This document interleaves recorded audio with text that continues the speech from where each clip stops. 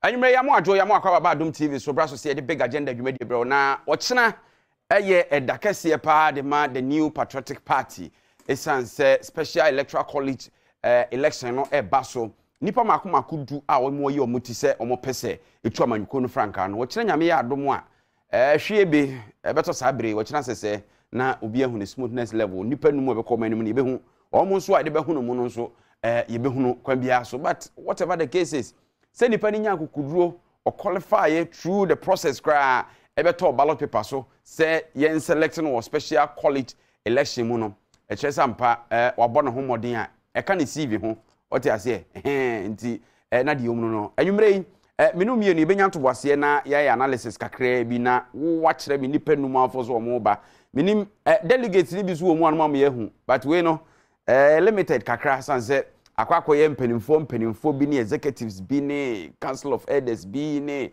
ministers bi MPs bi ena eba beto ade ni nti emu nsem no obi say de obedi nkunim ewo we mu no obe appear as the first no ekwan bia so November no say nipa na na ekọ woni ne ya adwen sa sankomo nyina bedi na nwumre ma ye fa na se ema DBS Industries on madama ena dwumadi we ye de ebrewo ene se wasidan he duru se wo boso a enyumako na bo edan so no doso nanso ba ko okura nchense a empopo enwe na ache nsuo mu awiemu ejina mpinti DBS se meka so mo ye promotion ti wo tamale wo sunyane wo takrade wo kumase ana so won kra ha wo de free number is 0240 844444 0240 na omo nchense ne so mo dan so kama fama ye fam na na se ya bofode ya sha kotade de na ne ye koye ni mentwe ho mra sisi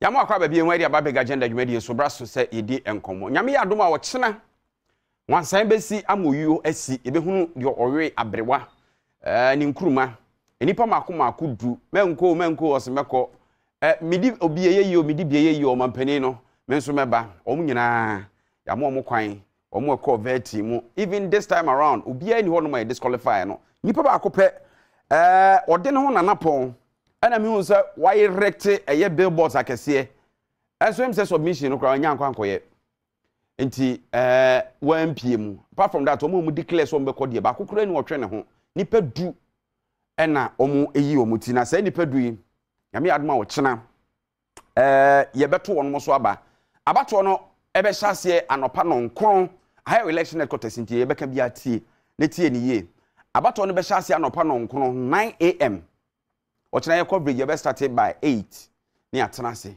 ridi nkomo no ni ade a ne de abato no by 1 pm na abato na ba na wiye na pe amanyoko ne mpanimfo no se utu wie 10 am kra so otwen ema 1 pm ne bo ansa na mo bia daka no so na mo akenkan enkomodi na no ye ni bankwa ye boa a wono ye vice chairman edema special elections committee no ode to yanim no se oboa ye nso ye boa yen abrebia age information no from source right from source na wahunu se eye authentic what you say o se aba no omo ahye se omo be frase anopa no nkron na omo ato awie donko etutu de awie 9:30 kura na so otwen ma 1 nebo na ochine bi obi ankogina ba bi anka se ebere no kura anso enti me kotwen ho manso enti by 1 pm kain na fe yakenkan of various voting centers ne makomako dunso 16 regions mantam dunsia no bia o voting center baako ena omo aye another voting center e wo party headquarters edi amampanimfo bi ne eye saa 27 diaspora branches no ne ade no omo nkrofo no omba beto e wo headquarters wo na after 1 pm saa county ni nyina kwaso wie a obia be transfer ne de edi akọ EC headquarters make say abato commissioner ena abato no ho hyehyɛ nyina no eda wo mabam nti one more returning officers no ebe send resource no de akọ electoral commission headquarters no makokeka ni nyina bom a strike percentages no omo wie bibia omo drive straight from omo premises so de aba NPP headquarters wo abe declaration ho eni behunu nipa mako enum a omo ekọ omanim nyame adoma November bosome mu na omo so yakwakoto omo eso aba so wo hwe abato no eye NPP flag bearership race na ehase in 1992 omo ekọ obie kamia se enipa mienu pe na a contest flag bearership no empre 9 na sa enipa mienu no Ghana mampani na Danko Akufo-Addo tie dwa so sesei ono ka ho na yera Alan John Kwadwo Kyerematen enso ka ho yebema omo years ni nyina Nana do ekọ 1998 2007 2010 na afei 2014 Alan Kwadwo Kyerematen enso ko 2007 2010 2014 na ene 2023 osako enti diomuno no na I think say amongst omu nyina no obi a wabegina say yento ne so aba as flag bearer wanyi pa Dr. Efri Yakutu me na me hwehwe age no mu a Dr. Efri Yakutu I think he's 74 years edubu ahen ekọ no sabre no even 1996 no mpokra no obe 60 years ohwe je Kufuor no time no onso so time okoye no as compared to age kuta a first timer Dr. Efri Yakutu 74 no na say ono ene first timer okuta sa age no de eko na your first timers mako enan Kennedy Ohene Japan Dr. Mahmoud Baumia your friend say Kojo is it Kojo Poku yes Kojo Poku na Dr. Usu Efriye omo ne first timers omo maka nyina no omo akobi pen nti na ehwo asem ha nti wo hwe list na wo ha na nipadu no Jogate akomprenu Jogate eko in 2014 but in 2014 Jogate okoye no ye special electoral college elections ni wiye no so hwe ya main one no na otwesan ye no so otana do achi nti wanko nanimu biem na afei Dr. Uzo Akoto Efriye newcomer Kennedy Ohene Japan a newcomer Kwabena Japan 2007 okobi me 2007 Kwabena Japan onya say say sabre no 45 years he was the youngest amongst them onya 9 votes 2007 onya 9 votes until this time around minim di obenya ono nso the second time okoni Francis Adainimo enso so eko second time san say 2014 okoye ache say special electoral college no ofemu na one akesefo no ewi akire no ne akesefo no na Danko Akufo-Addo Alan Kyerematen na ono ankasa omo miensa na koye Kofi Ame ya qualify wanko nanim Jogate qualify wanko nanim nti ekoka miensa na Adainimo eka ho Kofi Kunadu apreku so akọ 3 times apreku akọ 3 times apreku ekọ 1998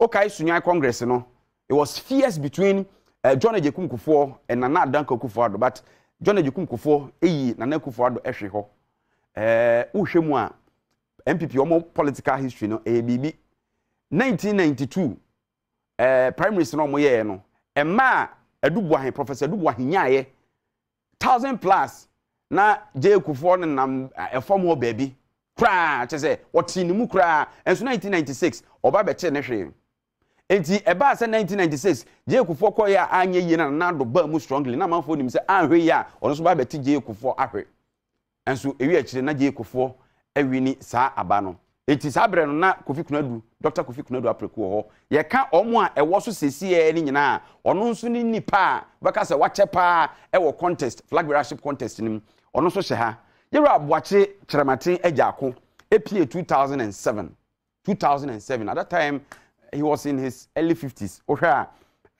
boache Agyako mehwe boache Agyako no 51 years onya 10 votes pen unyaem ohun enti anshada anko yie but this time around also oba strong onim de odinam na Dr. Mahmoud Baumia also the first time in 2008 na yede no attach na Danko Akufo-Addo as the running mate and on na call as running mate aba vice president actually the second term and also serve as vice president he say o person no ankasa etwiship no as a captain actually we pimunti kakra wo ho no eti nyame adoma wo kyena anye bia no adadafofo in the persons of Alan Kwadwo Kyerematen akọ 4 times Jogate Debbie mamemfam free way 4 Alan ye 4 Kofi Kunadu apreku 3 Jogate 2 Kwabena 2 adeni motu ansana wacheja akutu ansana ba Dr. Baumia 1 uso free 1 Kennedy Japan 1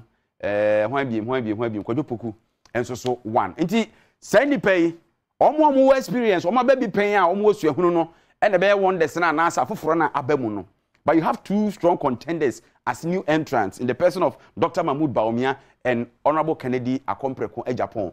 Adada foforo no so di oyi ne ho pa wa hodin mu a amanfo ehu ne yie eye Alan John Kwadwo Matin. But me hweye na one downplay omo ha ba bia obia capabilities because politics there e mote so betimi atena say prediction there.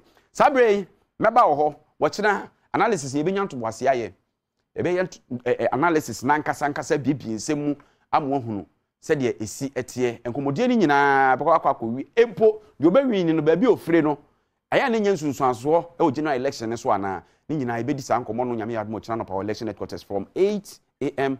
to 3 p.m. Afe ubetimi akam ho 0302221701 221702 221703 221704 ubetimi afre na wa join me first 5 mbacho emfa otan emfa atenie emfa mpoadie ebi enwurewurem democracy no yakwanya se wo be kire wa adwen se uko Guinea na uko Nigeria uko Burkina ubi ani ho kwan so kire na adwen sanse sojafo no do before you complain ati ase yen ye yeso wo ho kwan so be kire wa adwen no ni utumi no enti o kire wa adwen na memfa nye atenie memfa nye kasatwie se obi na apena asem na aka wasema na ka ne ko boko menya ofrefo di kan wa man so hello good evening pacho wana me ne kase Abraham Nkansa me kase free kono Nkansa kono all right Nkansa ma mente wonka o first 5 amongst empenifo ya first 5 no John Alan Kwadwo Matin Mahmoud Baumia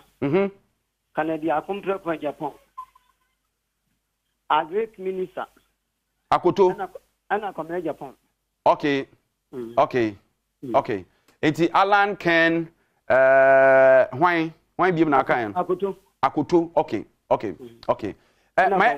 my yemfa ofoforo ewo ahoma no so hello eba so wana me ne ka say Brakofi takwa abrinachon all right Brakofi mami ntonka edafo clear Ken beko onabu ayi so beko Alan Alan beko pa na Dr. Fia Kutu agric minister beko kwabeji Japan beko and the number 1 2 5 6 and 10 and so beko 10 Dr. Baumia all right yeah ma yanka de we nenye clear ebinum are of the view say nipa obewini special electoral college elections no automatically obewini the main one no entimi nya no kre mathematically no so also try analysis na members of parliament ministers of state card bearing members council of state no ne ho keka ho no omo form a small part of the larger number beto aba no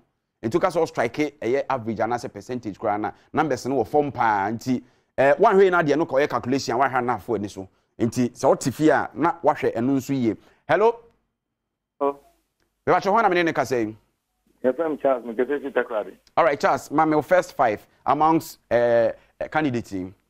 Okay, my first 5 here. First year Dr. Mahmoud Baumia. Second one Honorable Kennedy Japan. Third Alan Kwadwo Matin. Fourth Honorable Joe Gatti. Okay. And then fifth Governor Japan. All right. Me da say mutual ni gentle say mami anu mani age. Hello. Ofrefo ahman so hello. Pacho ma onen so kakra na so romantic dodo. Na ma say mi che o. Meje usu o. E o me ka me friend Michael me ka say fi akosombo. Akosombo fo ho ye. Nyame ado ho ye. All right, mama first 5 na me hwa de. The first 5 Kennedy complex ko in Japan. Alan Kwadwo Matin. Baumia. And Dr. Fia Kutu in Francis at dining hall. All right. Danso wa homa no so. No mana so fa. Danso mama first 5 who can say free? Because I think you atimo pa constituency. Eti mama first 5 na me hwa de. The first 5 no ye Honorable Kennedy Akompreko Japan number 1. Okay. Honorable Alan John Kwadwo Matin I am number 2. And His Excellency, the Vice President, number 3. Mr.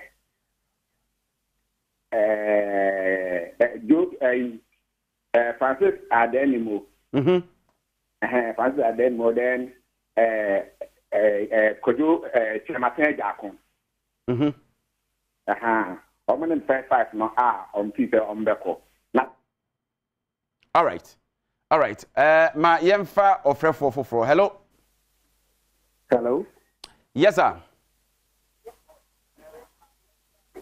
Pastor, one minute ka saying. But so far here. So far here. Because free ejuma ko enyan Esiam constituency. All right, so for mamintio.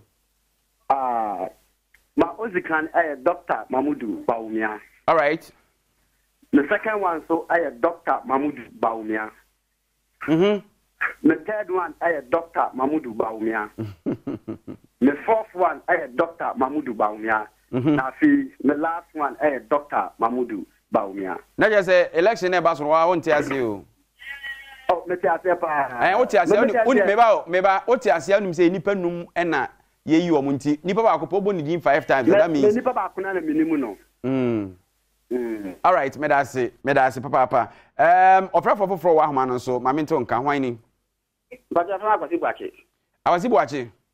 Am ka fa ha tro kwa amamo. Mamintio. The first 5 near on our Canada, Japan. And that second one is on our anymore. And also Kutu. Okay. And I like Martin. All right. And come Japan.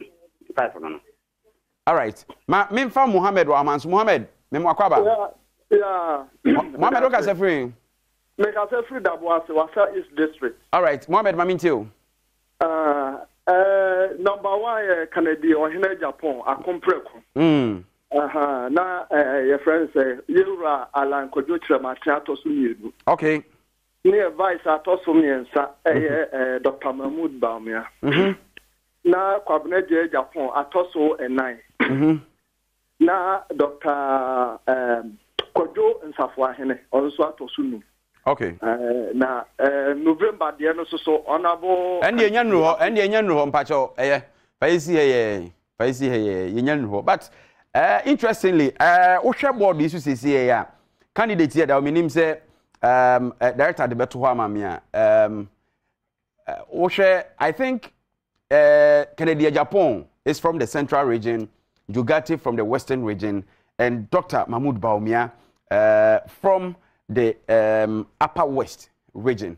Is it Savannah? It's Savannah, right? Yeah. Omamaka nyina ewo root from the Ashanti region. Alan Kojo Martin, Kwabena J Japan, Francis Adainimo, Kofi Kunedu Apreku, Kojo Safwa, Dr. Uswefriye, and Dr. Yira Honorable Bwache Ejaku, ono ase East ne Ashanti. Bastola no root no Ashanti no ewo munti. Charles Sampa NPP party no akamfo no edimu akotene yie papa. Mse ofrefo wo.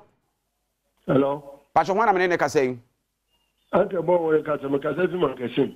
Uncle, mami ntewe. Media mafa numbers number 2. Number 2 Alan. Number 10. Number 10 Baumia. Number 9. 9 Bwache Jaku. Number 3. 3 Jogati. The last one number 4. Number 4 enso se Kwajo Nsafwa. We oloto numbers no abuwe anaso ani bresem. Many bresem.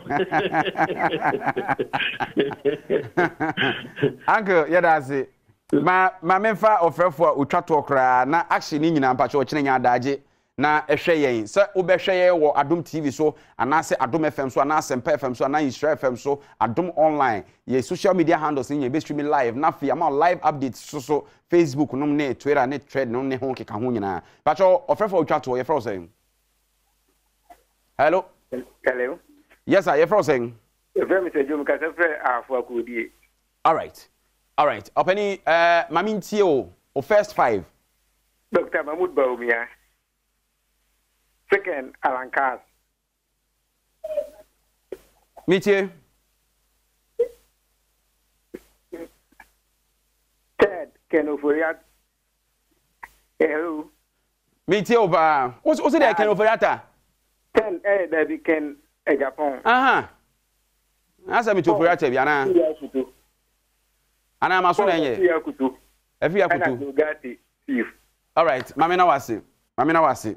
Eti de omuno no se woye delegate ewo main election mu na nso ni akwanya so beto ewo za special electoral college mu a na wabɔ mpaye se nipa a wota na chi no obetimi awuram atwa asukɔkɔ no abepie kire ho why na wa 2 ɛhɔ no enso ni asɛm no we ni de so wo hwɛ names ne na ɛbae na ase it centers around some few candidates bi aka mienu bi a ba bɛka 3 bi a wo din pa ho what you say nti ye behwe nyame ya admo chena ba bi asusuade body ho be fa from na na siampo for je yen team no aye crowd ye team no aye crowd nti se wo hwemu a so far kakra ye sisi no ni pe frɛ na mu 8 ekoma Kennedy so obewram emu 9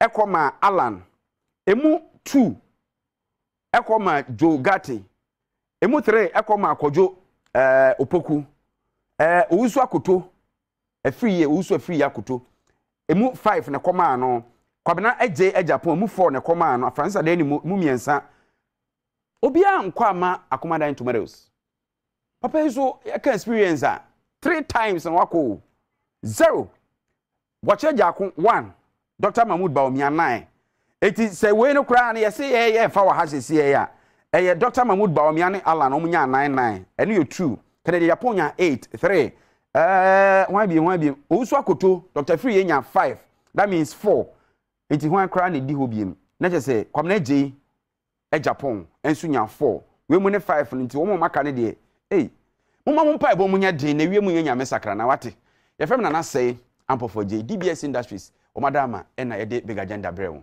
wo chene besia